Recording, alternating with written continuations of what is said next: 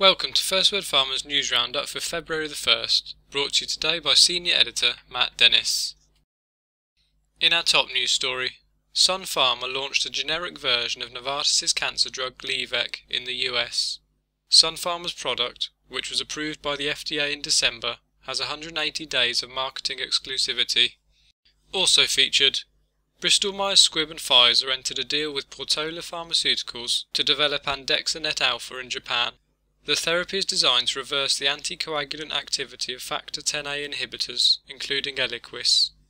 In other news, Eisai gained rights to HUYA Bioscience's HDAC inhibitor, HBI-8000, in Japan and other Asian countries.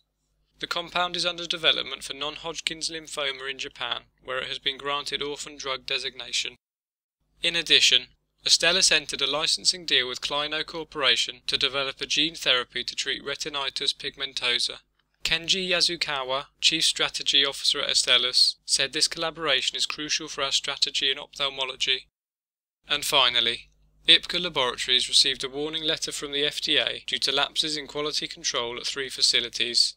The sites were previously barred from importing products to the US following FDA inspections in 2014 and 2015. To read these and other stories in full, visit firstwordpharma.com. Are you able to keep up with all the news and views in the biosimilars market? FirstWord's Biosimilar Index is the only dedicated biosimilar and non-comparable biologics intelligence tool available. Get ahead of your competition and learn more today.